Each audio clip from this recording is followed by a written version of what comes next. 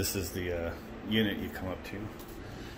Opens, it's got magnets, keep that door closed. There's your air filter, dated July. This is October, so 3 months. Here's the other thing that sucks on these. So this panel goes on with 4 screws, 1/4-inch threads. But then when you hang the next panel on, and those long screws go in here, it will pull and bend this. Plus it doesn't like to stay in, so the installers pushing these in and been using little zip screws. Climate Master 2-piece bastards. First they installed a section with the blower,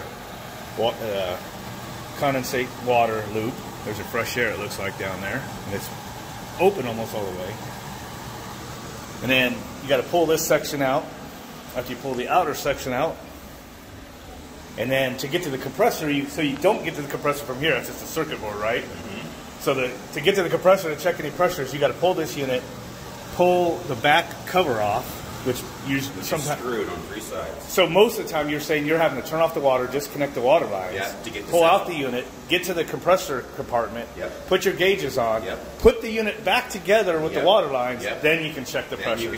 So I'd rather just see a freaking packaged water source heat pump shoved in the freaking opening in a closet than this shit. This is a stupid design. And it is Climate Master, which is real popular units. Dang. And then your condensate. Oh, the switch is installed backwards. Up is on, down is on. Yeah, and so, dang, where was that condensate line again? I know I've seen it. Right here. Oh, that? No, that's condensate water. Yeah. We have to pull the cover. You got it. This is another cover that comes off. Yeah, that's what we're. So let's pull that cover off. Yep. Okay, hold on to that so it doesn't fall on my head.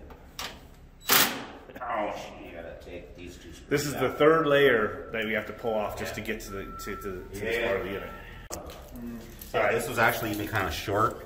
It's supposed to be in that hole. Yeah. And it ain't. This is what I'm talking about. So the condensate pan is right here. Yep. And then it has a flex tube that just hangs here. It's supposed to be ran down into that. Because this sits back. Watch for Yep. And if somebody pulls this unit out too far, it pinches that line and blocks it off. Right. So if you run the screws too hard on that outer cover, it'll pull this unit out and also pull your condensate hose out on you if you don't pay attention. And this hose is too short, you can't pull it down no more. Yep. Cover right there just gets you to the circuit board and contactor.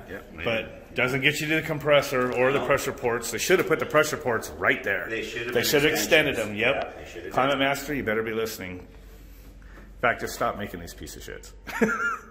They put circuit boards in there. Yep, there's the circuit board. Just like the other Climate Masters, except for it's chill. And then there's transformer and contactor, fan relay. Another relay for some reason. Maybe it's... There's 2 more screws. But yeah, no pressure ports, man. They should have put the pressure ports somewhere out here on extensions. At least Rain did that. Remakes extensions. Oh yeah, on their units. Oh yeah. They've always done that. I know. Yeah, it's always been on the outside. They could have followed dumbass Green.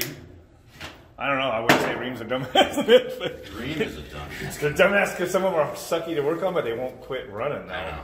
That's why we hate them, because there's 30-year-old Reams out there still running. They're all coffins and stuff.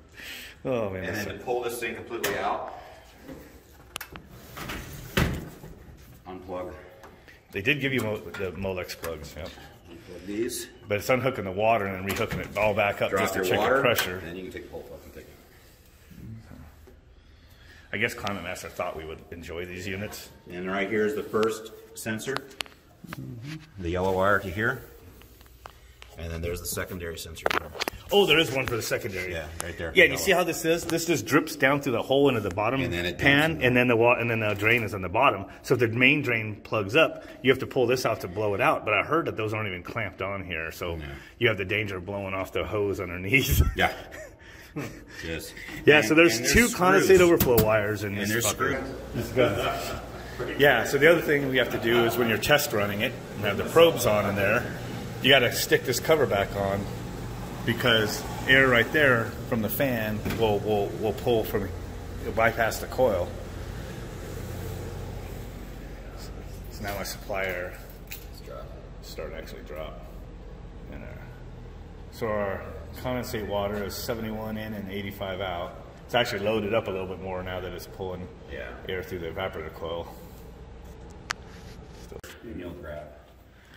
And this is where he was talking about. If you over tighten it, it'll actually pull the unit forward. And then pull the condensate drain out of its path. Isn't this a bunch of bullshit? Ain't it?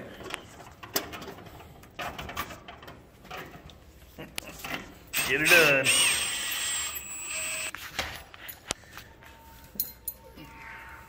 Get one down there. Oh, go ahead. I was just recording for my show and tell of these piece of shits. Yeah. Are you getting my good side? Yeah, I'm not getting you at all in there. Oh, you getting my ugly side? Anonymous. So what do you think of these so far? No comment.